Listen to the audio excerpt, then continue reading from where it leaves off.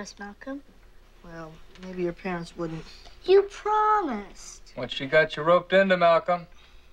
Your daughter has asked me to recite a pretty long piece. What does she want to hear? The Fairy Queen. Heady stuff, Squirt. Not so surprising. Her father is a very great writer. Well, not a great writer, but...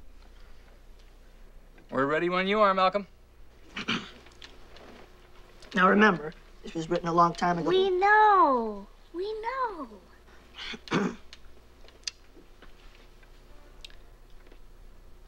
A gentle knight was riding across the plain, all clad in mighty arms and silver shield, wherein old dints and deep wounds did remain, the cruel marks of many a bloody field. Yet armies till that time did he never wield. His angry steed did chide his foaming bit.